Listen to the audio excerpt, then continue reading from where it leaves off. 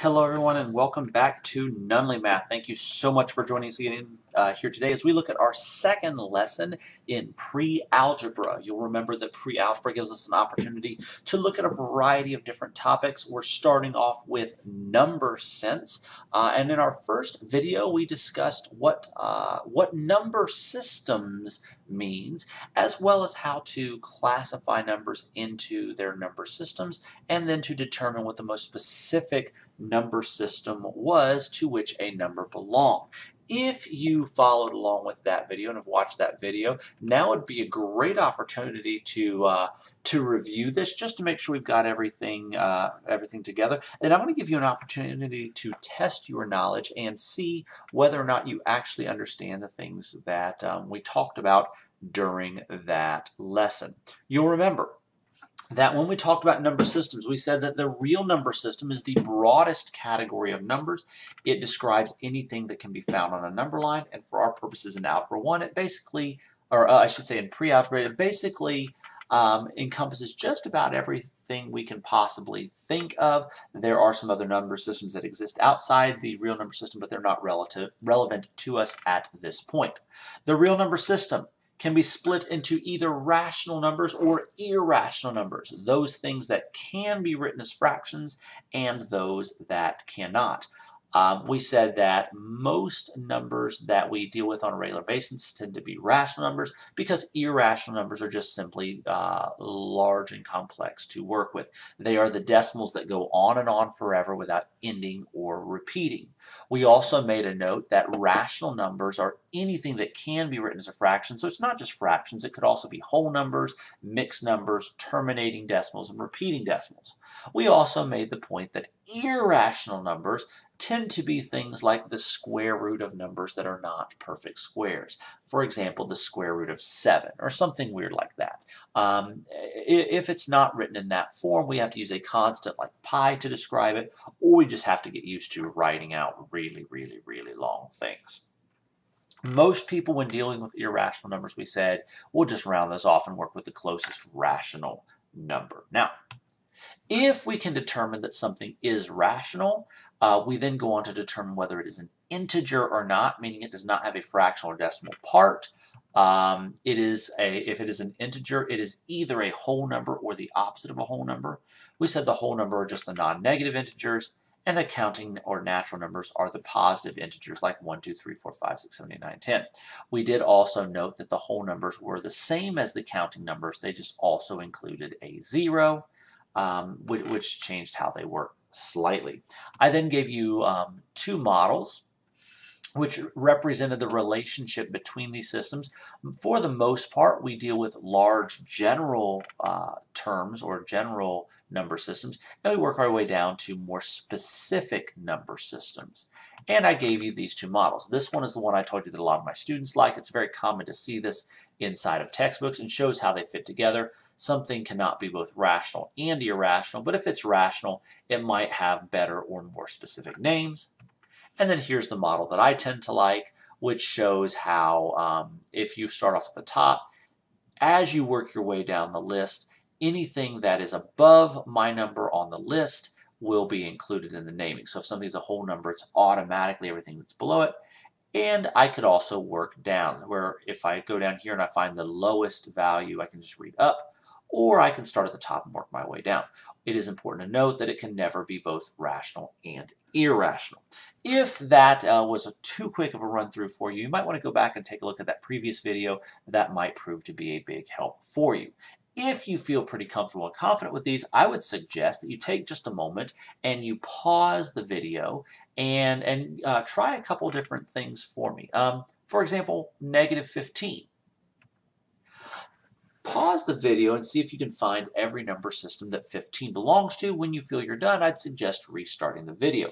After you finish, I'm going to add these as we go and give you an opportunity to try them one at a time. If you find that you're missing several of them, you might want to go back and look up those definitions one more time. As I mentioned, -15 is real because it can be found on a number line. It can be written as a fraction, which means it cannot be irrational. It is an integer because it does not have a fractional or decimal part, but the whole numbers are 0 and 1, 2, 3, 4, 5, 6, 7, 8, 9, 10, on and on. There are no negative signs with whole numbers. As soon as I know it's not whole, I know it cannot be a natural counting number either. Integers, of course, is the best name because it's the lowest down in my chart, meaning it's the most specific name that can apply. How about 0? Again, I'd pause the video. I'm going to go ahead and go on. 0 is real because it is on a number line. It can be written as the fraction 0 over 1, which means it's not irrational. 0 is an integer because integers are whole numbers and their opposites, and 0 is a whole number. 0 is not a natural or counting number, which means whole number is the best name. 7.1 repeating. It can be found on a number line. It's just a little bit to the right of the 7. It can be written as a fraction because every repeating decimal is a fraction. This one happens to be 1/9. Since it's can be written as a fraction, that means it cannot be irrational. But anything that has a decimal will not be an integer, whole number, or natural or counting number. I'm going to pick up the pace here just a little bit for you. Of course, rational number is the best name. Radical 37. Give you a second to work on that on your own. Again, pause the video if you need time. It is real because radical 37 is between 6 and 7 on a number line. It is not rational because it cannot be a perfect square. That makes it irrational. As soon as it's irrational, I know it's not any of the others. Irrational is the best name. 83 is real because it's on a number line. It can be written as 83 over 1, which means it's not irrational. It is a positive whole number, which means it is an integer and a whole number and a counting number. Counting or natural is the best name. And here again, I'm going to do these others a little bit faster for you. If you want to try them, take a second, pause the video, and take a look.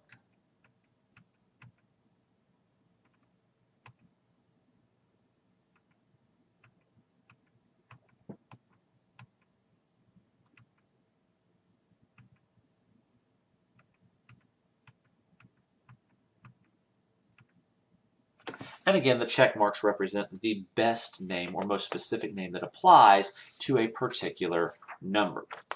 I want to stretch this in a little bit different direction today because I'm a big believer and a big fan of thinking about how things relate to the number line. You're going to find that the better you understand your number line, the better you're going to understand the relationships between numbers, particularly when we start dealing with integers and positives and negatives and rational numbers like that. So I do want to take just a moment and go back and hit the number line again. You may find this slide to be a bit of a review for you. If it's not, you're going to want to make some notes along the way because there's going to be some very important information on here. But I am going to do it pretty quickly, which means you're probably going to need to look at it a couple different times if you struggle with finding things on number lines. Now, that a number line is just an illustration of the real numbers and their relationships to one another. So when I remember that real numbers are anything that can be found on a number line, anything that I can place along these spaces would be considered a real number. It's important to remember that on a number line, the farther to the right we move, the greater our value. The farther to the left we move, the lesser our value. And we can begin to talk about numbers and groups of numbers based on where they're located on this number line. And we use certain symbols for that. For example, if I said to you R, this symbol, and 5. If you don't know this symbol, you're going to want to make a note of that somewhere so you don't forget it. It's very, very important. This is the greater than or equal to symbol. This statement says all real numbers that are greater than or equal to 5. If I wanted to identify those on a number line, there's a couple things I would need to make sure I did. First of all, if I'm talking about things that are greater than or equal to 5, it's important for me to know that whatever this is, it's going to start and stop at 5. I'm going to go 5 and everything larger or of greater value. Which direction are those numbers? Which numbers are greater than 5? 6, 7, 8, 9, 10, or 0, 1, 2, 3, 4? Of course, you know it's the 0. It's not the 0, 1, 2, 3, 4. It's the 6, 7, 8, 9, 10. So the numbers that are on this side are greater than 5. Crap on a stick. Let's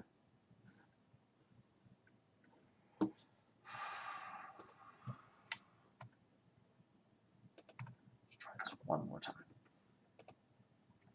When we talk about number lines, it's important for us to realize that their purpose is to illustrate the real numbers and their relationships to one another.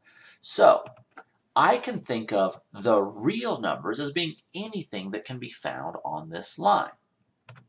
And when I look at this line, I can remember that numbers of greater value move to the right, and numbers that are of lesser value are going to be on the left. Notice that we kind of center around this 0 because most numbers are descriptions of things in terms of their distance from 0.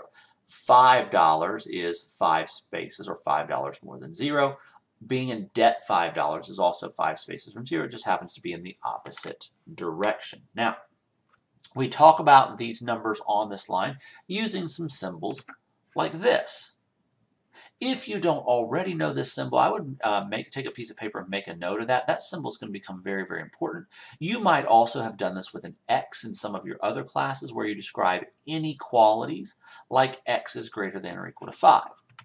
I like to use R because R reminds me of real numbers. And so I can think of this statement as being all the real numbers that are greater than or equal to 5. All real numbers greater than or equal to 5. Well, it's important for me, if I'm looking for things that are of greater value than 5, to know where 5 is. And so I put a dot above 5 on the number line. I know in some of your classes you probably put the dot on the number line. I prefer to put it above because it's just easier for me to see and read. If you're a student in my class, it's an expectation that you'll do it that way. So we found where R is equal to 5, or the real number that's equal to 5, but I also want the real numbers that are greater than 5. Well, I look over here and I can see the greater than is here to the right, and so I color those in. Notice a couple things about my graph on my number line. First of all, I put an arrow on the end because it shows this pattern is going to continue even though I ran out of space on my paper or on my number line as it's drawn. The number line goes on forever, and so I want to show that I'm going to talk about those numbers as well. The second thing I want you to notice is that I connected my points. The real numbers greater than 5 aren't just 6, 7, 8, 9, 10, but it also includes all the fractions and decimals that are in between here. Remember, real numbers can be fractions, decimals, and so on. Does that make sense? If it does, try this one. All real numbers less than or equal to -4. All real numbers less than or equal to -4. Again, it's important to know where that -4 is at. So I'm going to go ahead and put the dot there. That's my boundary. I want the things that have less value than that. Again, lesser value is always to the left, and so I draw my line. Again, the arrow shows that just because I ran out of room doesn't mean that I run out of numbers, and I connect the dots to show that there are fractions and decimals that are in between here. Can you see the difference between this and what we saw earlier? All real numbers, notice I'm looking for things that are larger than 5, whereas up here I found things that were greater than or equal to 5. The difference being, of course, there's no equal sign. I still need to know where that 5 is, but I'm going to leave it out. Notice here my dot is colored in because I'm including the 5 in this set of solutions, but up here my circle is open, meaning that I'm leaving that number out. The numbers that are greater than 5 are going to be very similar to the numbers that are greater than or equal to. You're just not going to include 5 in that. Hopefully then, of course, you realize that this is a less than symbol, and we're going to do the same thing on this side with the -4. Notice my little typo there. If you follow these videos along, you'll notice I tend to do that a little bit. Let's put those negatives in there. There we go. Real numbers that are less than or equal to -4. Well, there's my -4. That would not be included in the list because -4 isn't less than itself, but I am still going to go forever to the left. Does that make sense? Tell you what, I want you to try it on your own. R is less than -2. I want you to pause the video, see if you can graph that on your own, and then restart the video to see if what you did was correct. Notice it's important for me to know where -2 is, but -2 is not part of my solution because there is no equal sign. I want the things that are smaller than -2. -2 is not smaller than itself. The things that are less than -2 are going to be to the left because things that are lesser are always on the left. Is that all right? Try this one. Again, pause the video, see what you can do with that. This says all real numbers greater than or equal to 0. Well, 0's here. The things that are greater than 0 are this direction. Notice the arrow because I know that it's going to go on. I just ran out of room. Notice the closed circle because 0 is one of the solutions. Another one. All real numbers greater than -3. Real numbers greater than -3. Again, pause the video, give that a try. -3 is here, but it is not a solution. Greater than is to the right. Last one. Again, pause the video and try this. I'm going to have a closed circle at 9. The numbers that are less than that are to the left. Hopefully that's comfortable to you. Hopefully that's a review of things you already learned in elementary school, because this is not really our focus today. This is stuff we need to know in order to do what I want to try to do today, and that is this. Suppose I were to tell you that if R represents real numbers, I'm going to use I to represent integers, W to represent whole numbers, N to represent natural numbers. And I were to ask you to graph the integers that are bigger than 6. This becomes a little more complicated because we have to remember not only which way is greater, not only whether 6 is left in or left out, but we also have to remember what an integer is.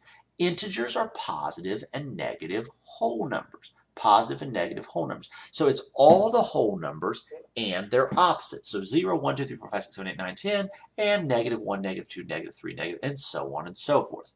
You see how this changes our rules just a little bit?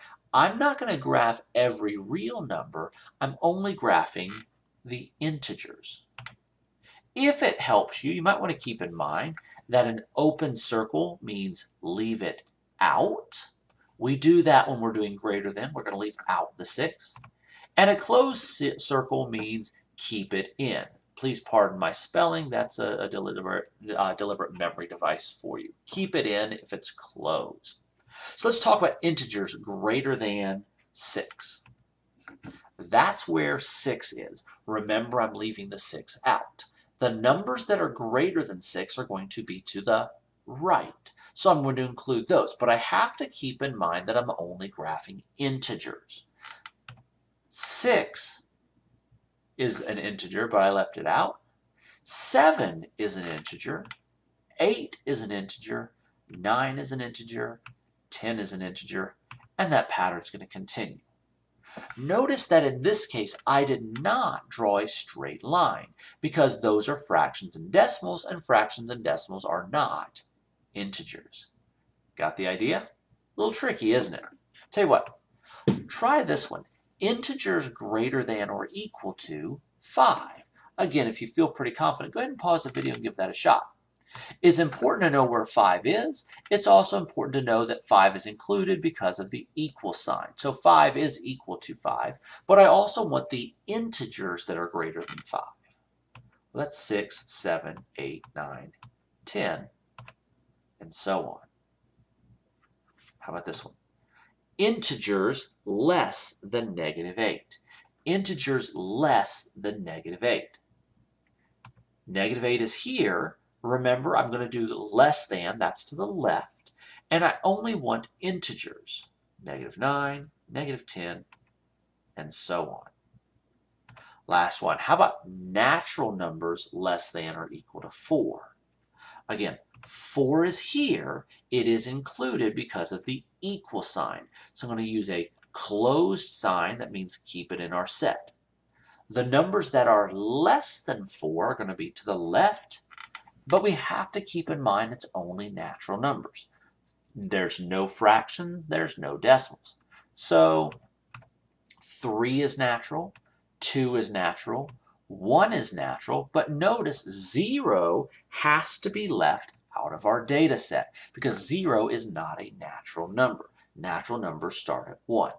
Now, putting the open circle here at 0 is optional. You don't have to do that, but I put it in here so you can see that at least we thought about it or recognize that it was a part of our discussion. Okay, this has only 4 solutions. This can be just a little bit tricky.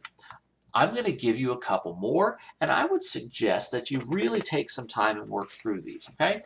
Notice again, I put for you what the letters represent. R for real, I for integers, W for whole, N for natural, and I also put the reminder here of open meaning leave it out, and close meaning keep it in. If you would, take a second and try this. W less than 2. Hopefully you've had a minute to do that. I know that 2 is here. I also know I have to leave it out because I don't want the things that equal 2. I want the things that are less, which means I'm going to be looking here to the left, but I only want whole numbers. 1 is a whole number. 0 is a whole number. But that's it. -1 is less than 2, but -1 is not a whole number, therefore I would leave it out. How about integers less than or equal to -1?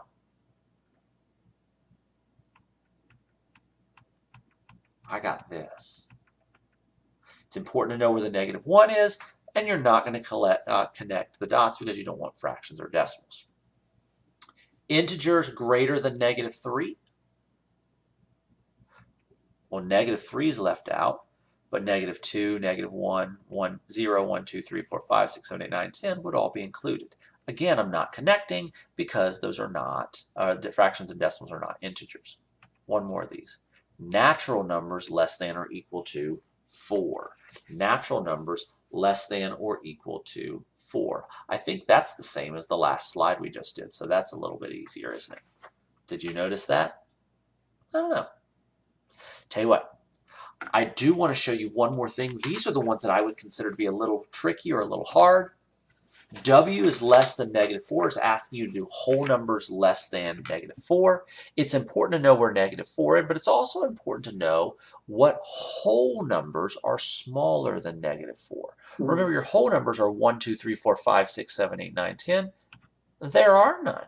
There are no whole numbers that are less than -4 because they're all greater than 0. See why that's tricky? How about this? This is a set with 2 inequalities in it. This is -2 is less than or equal to integers, which are less than or equal to 4. Or an easier way to think about that would be to think of this as a between. I want the integers that are between -2 and -4. Remember, integers do not include fractions or decimals. -2 is my smallest value. It's included. And I'm going to do all the integers up to 4, which is also included. No connecting the dots because no fractions or decimals. You might want to pause the video and try this one. This one's very similar. Again, it means between. Notice the difference here. Since I don't have the equal signs, the -8 and the -3 are left out. Last one, natural numbers from -7 to 2. Natural numbers between -7 and 2. Try that. Hopefully you did. And hopefully you realize that the natural numbers are just the 1 and the 2. There are lots of other numbers between -7 and 2, but these are the only ones that we would describe as natural. Hopefully this hasn't been too long for you. Again, we're trying to lay some foundation work and some groundwork for some really cool and interesting things over the next several days. But I wanted to put all this out here for you. If you were in my class, we would spend a great deal of time over the next couple of days getting used to this idea and how we represent these. So, you know, it might be worth making up some practice problems on your own and giving them a shot. As always, I do appreciate you taking the time to join us here today. I know you got a lot of videos you could be watching, so it means a lot that you take the time to watch ours. If you enjoyed this, make sure you hit that like button. Make sure you subscribe so you can receive all our pre-algebra content. Also, leave us a comment in the comment section so we know that you appreciated this or that you have some suggestions for us in the future. As always, thank you so much for watching. We wish you guys all the best. Take care.